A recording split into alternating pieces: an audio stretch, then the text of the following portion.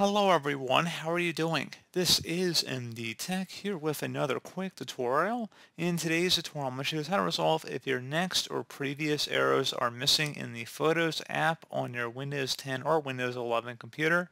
So this should hopefully be a pretty straightforward process here, guys. And without further ado, let's go ahead and jump right into it. So we're going to start off by opening up the search menu. Type in Apps and Features. Best match should come back with Apps and Features. Go ahead and open that up. On the right panel in the Apps List field, go ahead and search for Photos.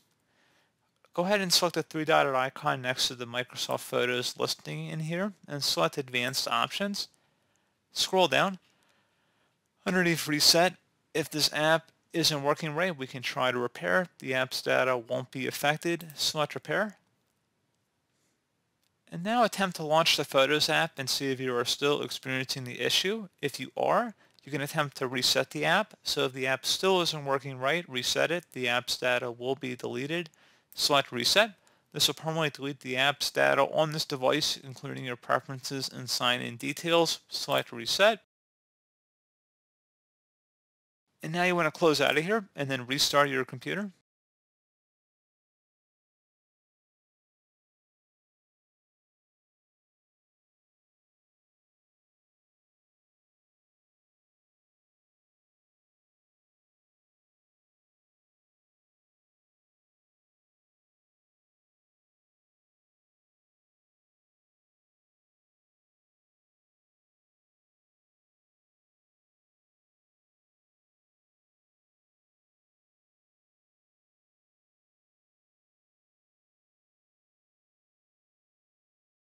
So there you go, guys. Hopefully it was a pretty straightforward tutorial. Do hope I was able to help you out, and I do look forward to catching you all in the next tutorial.